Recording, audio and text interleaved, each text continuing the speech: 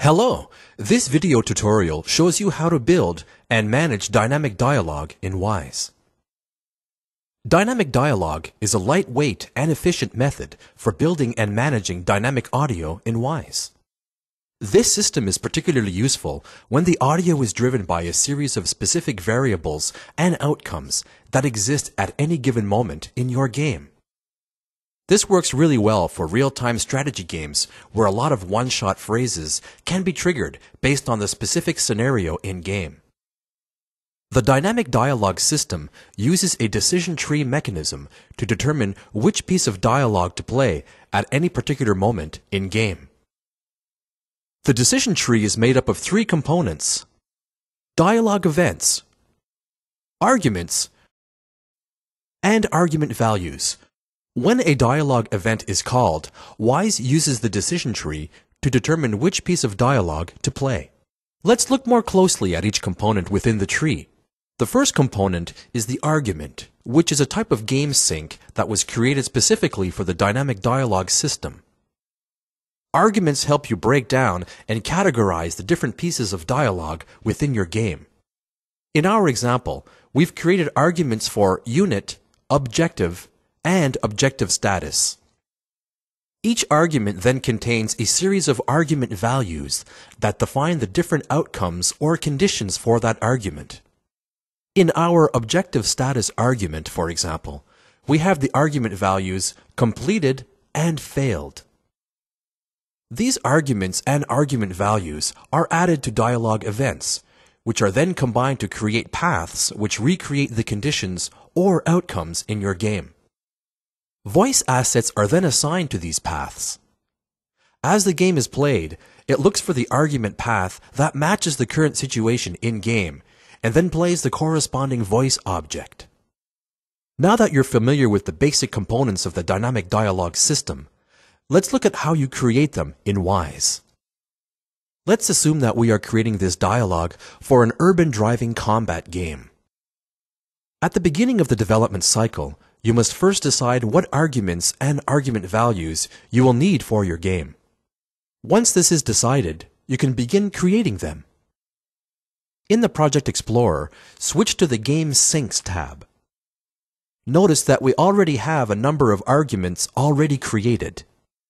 For example, we have one argument called unit that contains the argument values unit A and unit B, and another argument called objective that contains the argument values defuse bomb, neutralize hostile, and rescue hostage. In order to complete our sentence, we need to create a final argument called objective status. In our game, the two units can either succeed or fail at their objectives, so the argument needs two argument values, completed and failed.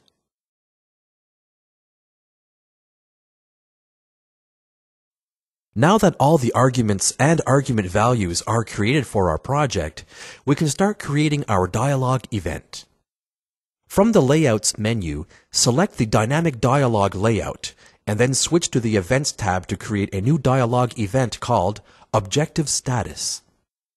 In this dialogue event, we will create the different outcomes related to the success or failure of each unit's objectives, and will associate a piece of dialogue to each of these outcomes.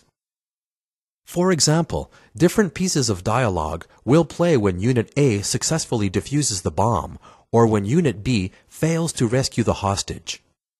Let's double-click the new dialogue event to open it in the Dialogue Event Editor. It's within this editor where you will create the different outcomes and associate each one with a voice object. Let's now switch back to the Game Syncs tab and drag the unit, objective, and objective status arguments into the dialogue editor. The arguments and corresponding argument values are displayed. From here, you can create the different paths and associate each one with a particular voice object. The first path we want to create will cover the situation when Unit A successfully defuses the bomb. To create this path, just click the Unit A, Defuse Bomb, and Completed Argument Values, and then click Add Argument Path. The new path is added to the argument path list. By default, a new path is not associated with any object, but you can click the Browse button to select the appropriate voice object or container from the list.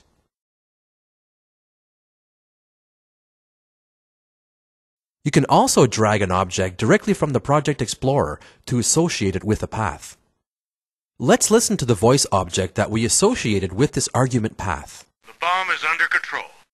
To help speed things up, you can select all but one of your argument values and then drag the associated voice object to the last argument value. This creates the path and automatically associates the selected voice object to it. Because some games contain so many variables, it is likely that not all possible paths have a corresponding line of dialogue. This might be a simple question of production budget constraints, or because new outcomes have been added to the game after the dialogue was recorded. In these cases, you can take advantage of the dialogue event fallback mechanism. Fallback paths can be created and then associated with more general pieces of dialogue that cover all situations for a given argument. For the scriptwriter, it is a good practice to write the fallback path dialogue first, before creating dialogue for each specific outcome. This can be a big help if you don't have time to create specific paths for each one. Let's create a fallback path for Unit A where the objective is unknown.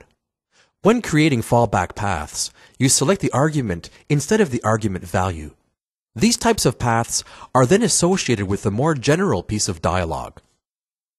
Let's listen to the piece of dialogue for this fallback path. We've finished our work here. Job's done. Mission accomplished. Nice job, everyone. Notice how this piece of dialogue could be used for the completion of any objective. This makes it particularly useful when game designers add new conditions or situations at the end of the development cycle. If a new objective was added in our example, it would automatically be covered by the fallback path. Once all the paths are created and they are associated with an appropriate voice object, you are done. Dialogue events are generally comprised of a few words or short phrases.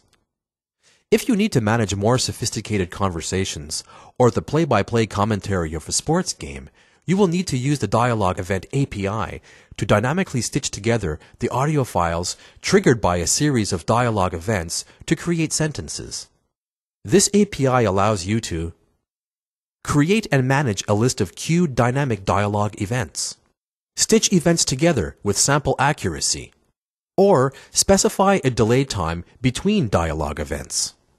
Although play-by-play commentary is a natural fit for this feature set, the Dialogue Event API can also be used to limit the number of concurrent streams by ensuring that voice chatter never overlaps.